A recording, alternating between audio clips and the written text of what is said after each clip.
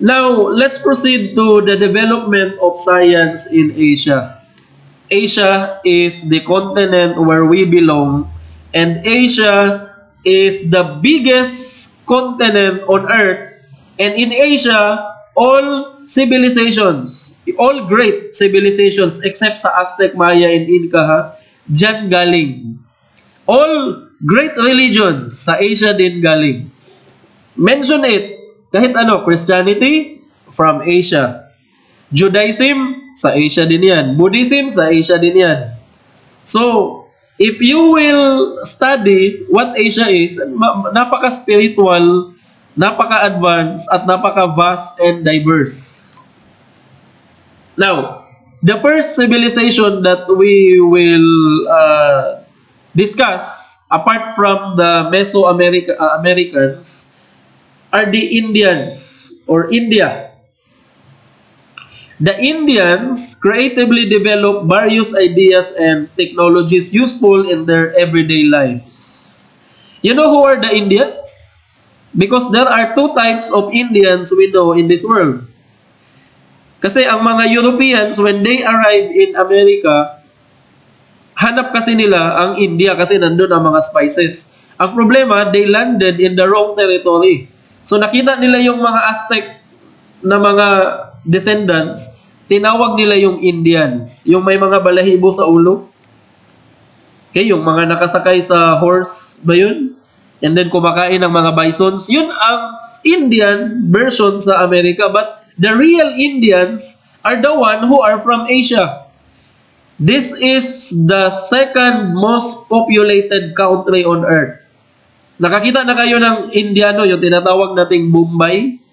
Okay? The Indians, they contributed their iron. Alam nyo ba, the Indians are regarded for inventing stainless steel. So, magpasalamat tayo sa Indians because they are good in alchemy and they were able to mix all types of alloy, and later on, they developed stainless steel. Hindi kinakalawang at sobrang tibay. And up to this time, it's so abundant that we make use of it as knives, spoons, and it's so cheap. And then, long-lasting. And then they have also their Ayurveda. This is a system of traditional medicine that is originated in India before 2500 BC. That's 2,500 years bago pinanganak si Kristo. Because Indian civilization is the oldest of civilization that we know. Okay? Sobrang tanda na ng civilization nila. And it's still practiced up to this day as a form of alternative medicine. Itong Ayurveda, ito yung herbal, ano ba yun? Parang mga herbalists, lahat ng mga damo-damo dyan may equivalent na gamot sa certain sakit. Now, they also discovered some medicinal properties of plants that led to the development of medicines to cure various illnesses. Okay? Because Indians are so creative people. Sa sobrang dami nila, ang dami nilang nadiskubrihan. Kaya nga, in Europe, or even in America, they regard the Indians as parang mga hermit but genius. Sa mga quiz bee, mga Indian na bata ang pinapasali. Kasi grabe ang kanilang mathematical and parang photographic memory ability. Matalino talaga mga Indians. Indian astronomer and mathematician Aryabhata, that's between 476 and 550. In his Aryabhatiya, he introduced a number of trigonometric functions, tables, and techniques, as well as algorithms of algebra. So, parang sa pagkakaalam ko, it was the Indians who developed decimal system. Yang 1.25, 1.0, 3 basta yung point sa gitna ng isang number, yung decimal, it was introduced by the Indians. So they have this knowledge of decimals and even algorithms of algebra. Another Indian, Brahmagupta, he also suggested that gravity was a force of attraction. Imagine, long time ago, before Newton, Indians are already aware about gravitation. The problem is they did not submit or publish in a form of book, kaya masikat yung mga Europeans. He even explained the use of zero as both a placeholder and, as what I mentioned, a decimal digit. Meron pang isang sikat na Indian, si Madhava Sangamagrama. And he's also considered as the founder of mathematical analysis. Ang pinakasikat so far, sa alam ko lang, na mas matalino pa kay Einstein, his name is, but he is a genius, and he astonished the British Society of Science because of his mathematical ability. I just forgot his name. Anyway, let's skip that part. The Susrata Samhita describes different surgical and other medical procedures famous in ancient India. Okay? Please remember this term, Susruta Samhita. Okay. They developed theories in the configuration of the universe, the spherical self-supporting Earth. Okay, long time ago, alam na nila na spherical ang Earth. And the year of 360 days with 12 equal parts of 30 days each. So the Indians are much more accurate than the Incas.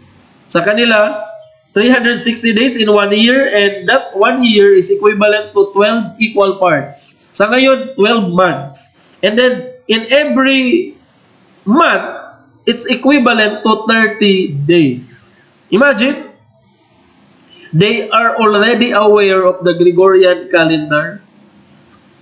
The people of this civilization, according to BIS 1982, these people tried to standardize measurement of length. Standardize means you have to agree what's the best and universal mode of measure. Because if you will look at European style, makabuyong. When you say inch, that is based from the part of the body. Ito yung thumb. Pag iganyan mo yung thumb mo, that's equivalent sa inch. When you say feet, that's the whole length of your foot. Or foot pala, I mean, yung laki ng paa ng tao. When you say yard, yung dipa mo. So, erroneous because all of us have different sizes of foot, different size of inch. But for the Indians, they want it to be standardized. Dapat accepted by all, hindi pabago-bago. Now, the people of this civilization, balik ako, they have the high degree of accuracy, and the Indians designed the first ruler. Kaya ang tawag nila doon is Mohenjo-daro ruler. Iba pa naman ang accent ng mga Indians. They pronounce it, Mohenjo-daro ruler. Diba? Parang kinakain yung word. Now, let's proceed to the next civilization. China. China is the world's biggest country in terms of population. China is one of the world's most advanced existing civilization. Up to this time, their civilization existed. Up to this time. Ibig sabihin, napaka-old na, tapos nag-continue pa hanggang ngayon. They have their own writing. They have their own language, and they develop their own religion. Ano yun? Confucianism and Taoism. So, lahat urig galing sa China. Itong recent time lang sila nangungupia. Pero, if you will look at China from the ancient times, lahat sila ang may alam, original. So, it's one of the most ancient civilization with substantial contribution in many area of life, such as medicine. Sa medicine, ano bang alam nyo agad? Acupuncture. Di ba sa kanila yan? And then, aside from acupuncture, they are famous doon sa yung mag-preserve ng mga damo-damo para ipainom. Astronomy. Chinese are so good in astronomy that they can even predict not only eclipses but itong mga constellation formation, saan magpwesto, alam nila yan. They are so good in science, mathematics. For math, they have their first calculator. Ang tawag doon sa Japanese is suruban. But in China, they call it abacus. It's the oldest. If you are a Chinese, ang tawag sa abacus is sanpan. Actually, I have here an abacus with me. Dala-dala ko every time. And if we have time, I will teach you how to use an abacus. Okay? Parang extracurricular na natin yun sa klase. And Chinese are so good also in arts. Nakita nyo mga Chinese paintings? Chinese architecture, Chinese design, very unique. Yung mga plato, yung mga painting nila doon, ang gaganda. And also Chinese philosophy, music, and many more. Okay? China is the most, parang related country to Filipinos. Parang we can easily relate to them because it was believed that at least 1/4 of the Filipinos, or at least half, I do not know the exact, most of us have Chinese blood, or we are of Chinese descent. Even your Ma'am Cabiles, yung nagbigay ng rules and regulations sa online class, she's my wife, she is actually a half Chinese. His father is pure Chinese from Singapore. Totoong pangalan ng wife ko is Mei Hong Se. Yan yung totoo. Nagdakaw lang yan ang pangalan dito. Naging Regina. And sa part ko din, I have also a Chinese blood from my grandfather. Tan, ang aking lolo, is pure Chinese also. He can even speak Mandarin. Nung namatay siya, hindi na naturo sa amin lahat. Sayang. Anyway, Chinese are known for medicine, like medical properties and uses of different plants and animals to cure human illness. Kumakain yan sila ng pagong because naniniwala sila gamot daw sa hika. Naalala ko noon, pinapakain ako ng pagong. And then among famous discoveries and inventions, the Chinese civilization were able to invent compass. Compass is used to tell direction. It always point at north. Kaya grabe ang Chinese as navigators. Before the Europeans, they were able to circumnavigate the world based sa claim ng mga Inchik. Paper making. So the first paper is said to be invented in China. And aside from paper, they also invented the first ink. Okay? Gunpowder and printing tools. So imagine all of these materials sobrang useful up to this time. Ang compass ginagamit sa eroplano, barko, submarine, and even mga spacecrafts. Paper making, up to this time, we are still using paper kahit nasa computer age na. Gunpowder is used for warfare. Up to this time, may gunpowder pa rin. And many more. Lahat useful, parang eternal ang gamit ng kanilang inventions. Now, they also invented other tools like iron plow. Ginagamit ito sa pagsaka. Yung hinihila ng kalabaw para mabungkal yung lupa. They also invented wheelbarrow, propeller, and others. They develop a design of different models of bridges. Okay, maraming design of bridge. If you can see mga Chinese bridge, yung parang letter C na inverted.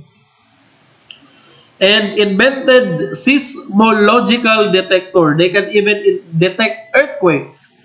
And develop a dry dock of facility. Kasi gumagawa ng barko ang mga Inchik noon pa. Yung barko nila weird, yung parang pakpak ng paniki yung sail. They call it as jongkong. or junks, tawag sa English. Chinese made significant records on supernovas. Meron silang recorded parang nakasulat sa kanilang libro yung pagsabog ng isang star. Na-record pa nila yun. Lunar and solar eclipse, alam na mga inchik din. Even the appearance of comets, may pangalan sila dun, which were carefully recorded and preserved to understand better the heavenly bodies and their effect to our world. Now, they observed the heavenly bodies to understand weather changes and seasons that may affect their daily activities. And Chinese are using lunar calendar. So unlike the Indians, solar, kasi alam nila ang 360 days, ito naman, lunar ang kanilang basis. That's why they celebrated their New Year last February 12. Bakit hindi January 1? Because they counted the movement of the moon. Doon sila masyadong particular. So for the Middle Eastern countries, before the spread of Islam, okay, sa Middle East, nandyan na yung mga first talaga na civilizations. If you can still remember, dyan galing ang Mesopotamia. Dyan mo mahanap. Nandyan ang two great rivers of civilization, the Tigris and the Euphrates or Euphrates River. Okay? Nandyan din ang Babylonia. Nandyan din sa Middle East ang, sabi nila, birth of world religion. So, sobrang sikat. And then, ngayon, Middle East is being occupied by Muslims. So, with the spread of Islam, in the 7th and 8th centuries, a period of Muslim scholarship or what is called Golden Age of Islam, and it lasted until 13th century. So, nagsimula ang Islam hanggang 13th century. From its birth up to 13th century, masasabi daw nila na it's the Golden Age of Islam. So, ano bang nagawa ng mga Muslims? Aside, sa ngayon, medyo wala silang contribution, pero yung mga una-unang Muslims are good. Sa ngayon, they are known for, alam nyo na, pero most of them are good. Ang problema lang kasi sa atin, pinapansin natin yung mga magugulo. Okay? I don't want to talk about religion and politics here, but may mali kasi tayo, pinapansin natin yung magugulo. Yung mga mababait naman na Muslim, hindi natin na-appreciate. So, Muslim scientists place greater value on science experiments rather than plain thoughts or experiment. Okay? Kung kilala nyo yung nag-invento ng chemistry, isa siyang Muslim. His name is Al-Khwarizmi. Meron namang isa, ang pangalan niya is Jabir ibn Hayyan. Parang, he was believed to be the inventor of algebra or Al-Jabir. A Muslim scientist named Ibn al-Haytham is regarded as the father of optics, yung sa mga mirrors, especially for his empirical proof of the intromission theory of light.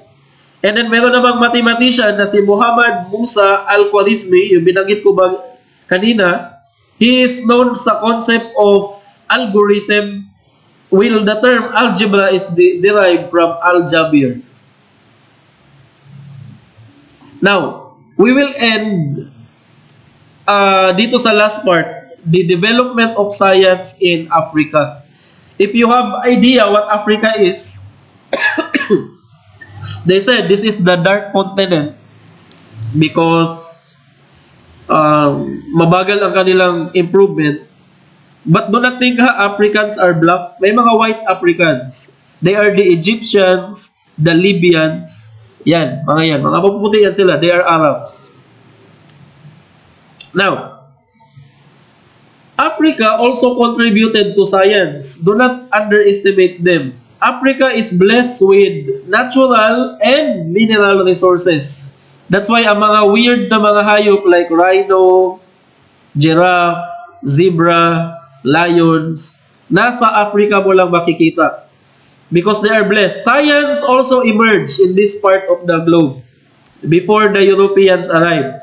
Astronomy was famous in African region. They the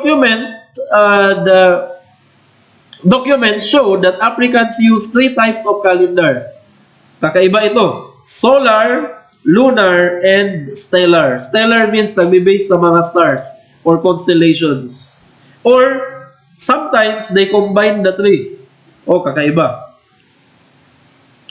North Africa, that's Egypt, and the Nile Valley imported iron technology from Near East region that enabled them to benefit the developments during Bronze Age until Iron Age. You know what Egypt developed during that time, sa ancient time? They are one of the best countries on earth, one of the best empires on earth. And it was said that Egypt is a superpower. They were able to build the Great Pyramids. Up to this time, ang pyramid ay isa sa pinaka-misteryosong works of man. Sa sobrang hindi ma-decipher yung mystery ng Egypt, akala natin alien na ang gumawa. Sa sobrang hindi maintindihan pa paano.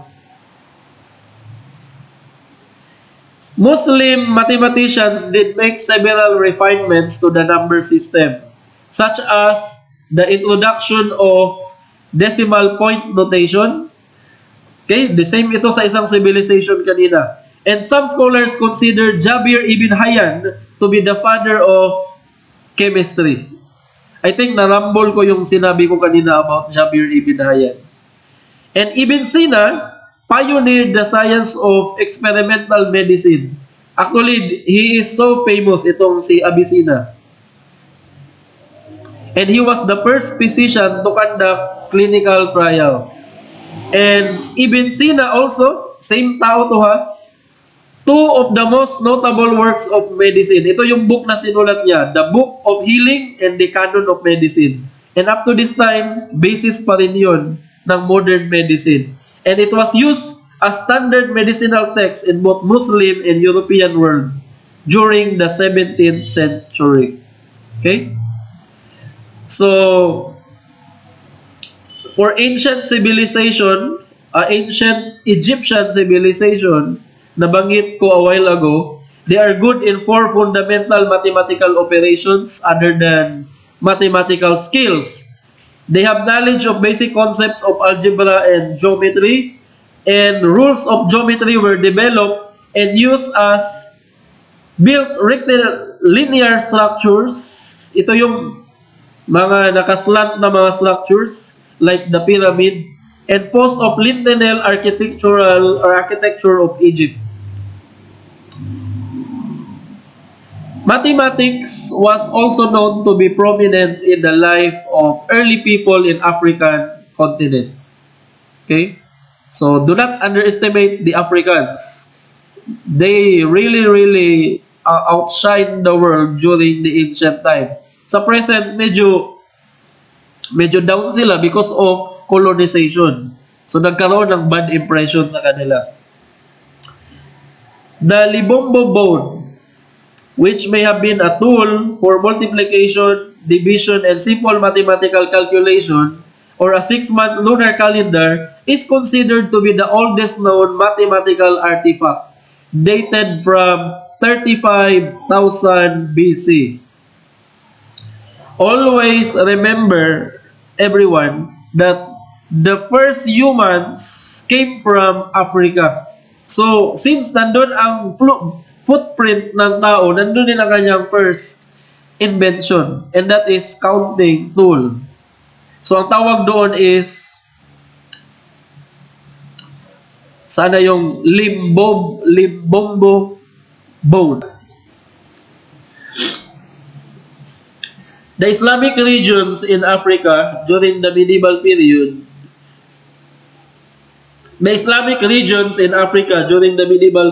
was also benefiting from mathematical learning, which is considered advanced during those times, such as algebra, geometry, and trigonometry. Tama naman, paano nila magawa yung the Great Pyramids of Egypt if you do not have this basic knowledge?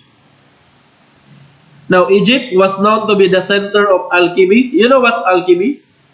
This is the father of what we know today, chemistry.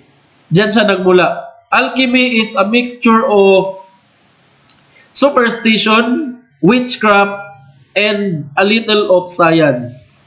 Itong alchemy kasi, naniniwala na kaya nilang i-transform ang metal into gold. Okay? Para magawa yun, they have to combine all the necessary elements para magawa ang Philosopher's Stone. So the Philosopher's Stone is an object na I do not know anong itsura nun kasi wala pa nakakita. Pag idikit mo daw sa metal, nagiging gold. Kaya even Isaac Newton, the British physicist, he is known for physics but in fact, the rest of his life was spent on alchemy. Nabaliw siya sa alchemy. Yun yung ginagawa niya everyday. Naubos energy niya dyan. That's why he died as bachelor. Okay? They tried to study human anatomy and pharmacology and they applied important components such as examination, diagnosis, and treatment and prognosis for treatment of diseases. So sa medicine, they follow still up to this time itong steps na to. Examination, meaning titignan ka, and then diagnosis, they will give you what's the prescribed treatment. And then treatment naman, through surgery or whatsoever, and prognosis. So this is, or these terms are still used up to this time. Thanks to the Middle Eastern or African discoveries. So for discussion points, I will leave it here. Just pause for a while sa inyong video and then you answer it on your own. I will not ask it anymore as a form of quiz. Wala na. Do not worry about it. Okay, that's all for our discussion about the historical antecedents of STS or Science, Technology, and Society. Thank you.